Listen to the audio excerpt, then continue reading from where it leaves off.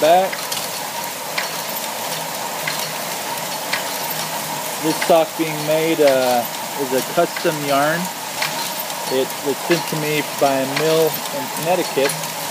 The yarn looks like that. It's very nicely spun.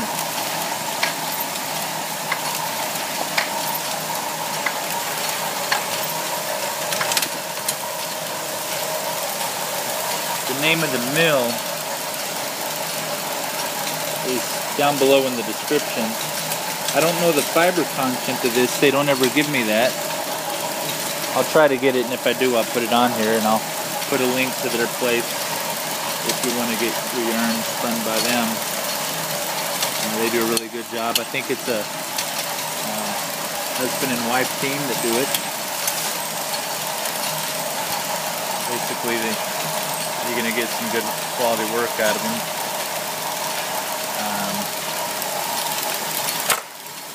What the sock's going to look like. I'll put it at the end of the video. I'll see if I can put up a finished product. A lot of people ask me what this pink thing is in between the socks, and that's just where one sock ends and the other one begins. I have the machine set up to where it'll add a different type of yarn in there, and it's so I have a better grab hold of the end of the sock whenever I'm seaming the toe. So when I create the toe seam, that is cut off, and that's a byproduct, and I don't want to use the customer's yarn because I don't want to throw anything away that the customer gives us, so I always use a real cheap acrylic for that part of the manufacturing. And so this is the yarn that winds up being thrown away. So at the finished product, you don't have any of that, but that's just what some people had asked.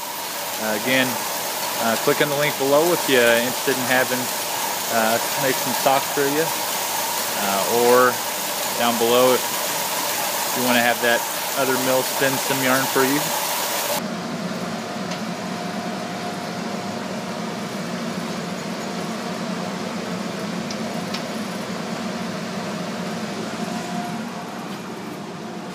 This is what the socks look like at the end. This is if you want a band. Always throw some bands in there. This is actually 80% Shetland wool and 20% nylon.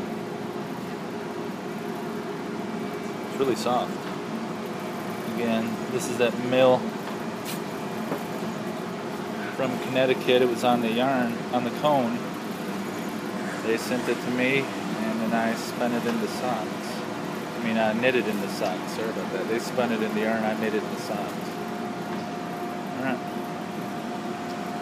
Click on the link below if you're interested in having some yarn spun or making some socks. Have a good day.